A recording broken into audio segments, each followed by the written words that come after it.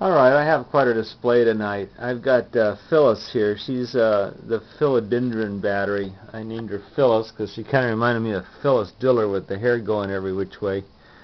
Anyway, that's Phyllis the philodendron battery, and she's still alive after a week, and I don't see her dropping off at all. I'll just have to pull this magnesium out right here and scrape it if it starts going down. But as far as her health is concerned, her leaves are fine, and she's producing new leaves. And I gave her a little bit of sun the other day, but other than that, Phyllis is doing fine. She doesn't seem to mind this battery thing at all. And I had her hooked up to my little friend Dewey here. Dewey was one of my early jewel thief projects. And you can see her eyes right there. That's about how bright Dewey's eyes were when I had her hooked up. And anyway, this was a thing I tested her with for the week, and she's doing fine. But right now I've got her hooked up to a sec, and this is the Slayer sec exciter, and it's also running a pulse motor. And this is Maggie right there, and Maggie's being energized by that spinning rotor down there. You can't even see it spinning. It's spinning up so fast. And I've got this hooked up to a rechargeable AA battery right there. And this is a 1.2 volt rechargeable battery that's hooked up to all this stuff, including Phyllis. And the exciter shoots out energy to this tower here that's running 27 LEDs in series. And then it picks up across here through open space and then feeds back into the system to a supercapacitor, and the supercapacitor feeds back to this motor that's driving Maggie. And I'll show you Maggie's got bright eyes on right now. And the voltage on this battery, you can see this here, is about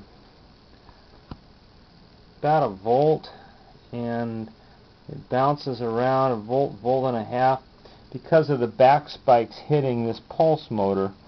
But all of this is hot here. The whole area is electrified, and I just found this very interesting that all these things can work together, and they seem to be compatible.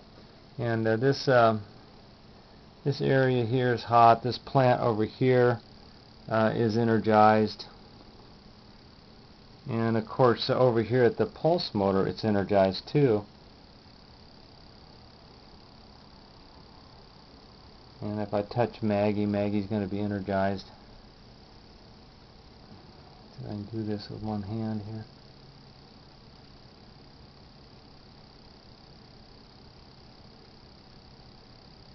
So anyway, I thought this was a very interesting display with everything running, including the plant battery. And I've got the glass of water over here, of course, too, that it's got the energy over here, and this block of aluminum here too. It's hot, and of course Phyllis's soil is electrified, and the plants don't like to be touched. It leaves little spots on them, so I've kind of gotten away from doing that. It's okay to touch the soil and make this stuff go. But when I touch the plants, sometimes I leave a little spot there. It's like an RF burn, like what you can get on your finger. So I'm trying not to do that with the plants, because I want to keep this particular one healthy as long as I can.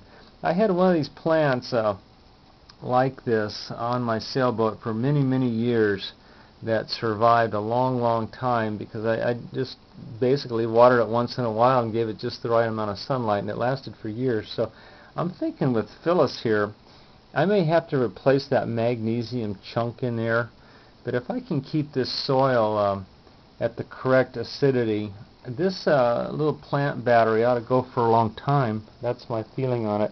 And anyway, this was the whole setup today. Was a combination of a whole bunch of things: a pulse motor, a sec exciter, that Slayer sec exciter, and then the plant battery. So anyway, that's the latest with my experiments. I'm still working a whole lot with the plant battery here. I'm really liking what I'm seeing there, and the plant is thriving. It's doing quite well. Talk to you later. Thanks for watching. Bye-bye.